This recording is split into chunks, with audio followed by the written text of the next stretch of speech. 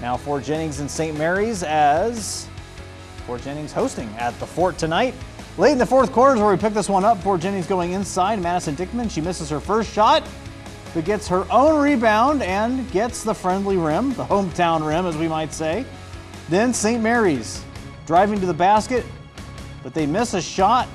And then Jesse Faust swatting it for a turnover on the breakaway. Elena Menker with the easy layup. St. Mary's having a great job on the night, putting away the Musketeers. St. Mary's taking care of business on the road tonight, 71-21 over Fort Jennings. Nice win tonight for the Rough Riders. On to Hardin Northern.